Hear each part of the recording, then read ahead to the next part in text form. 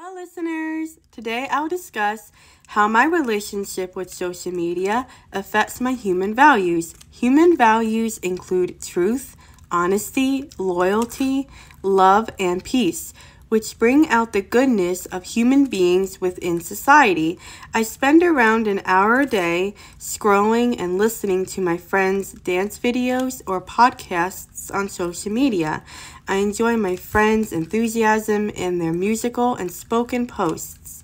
Friends I follow usually post interesting and positive posts, making me feel happy. I understand that many people on social media go down a rabbit hole and start to lose self-esteem after they scroll and meet online trolls.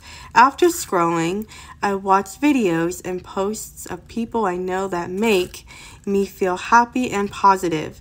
I try to balance my social media use and human values because there is more to life than just scrolling on a device.